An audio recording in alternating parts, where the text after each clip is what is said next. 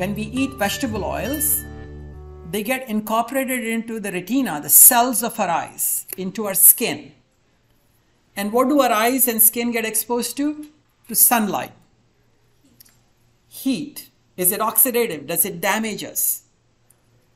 Why do you think that there is such a dramatic increase in autoimmune skin diseases like psoriasis? Either taking or a friend taking an immunomodulator that the rheumatologist prescribed.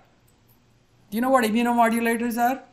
These are drugs that you take by mouth or you are injected with if you have psoriasis or rheumatoid arthritis or lupus or any variety of these conditions like Crohn's disease, ulcerative colitis. Age-related macular degeneration, something that was unknown, almost never existed in human history.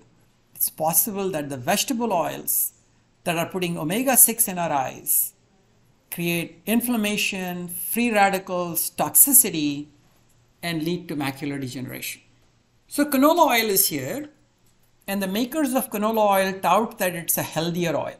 So canola oil is touted as being healthy because it's got omega-3 fat called ALA, plant source of fat that our body cannot use, as opposed to DHEA and EPA that comes from fish. So you can see that a substantial portion of canola oil is the ALA, which is the omega-3. And the makers of canola oil say there is health benefit from ALA or omega-3. Why is this not true?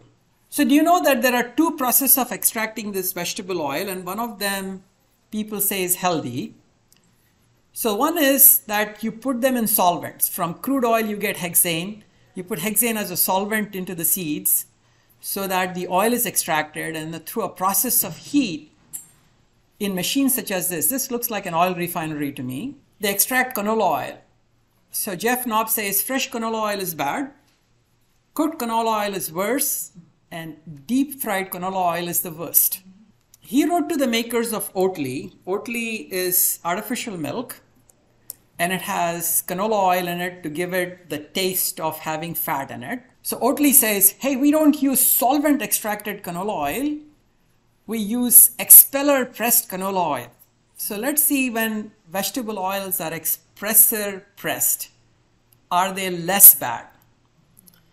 So this is what is happening. To expeller press, it's heated, pressed, bleached, and deodorized.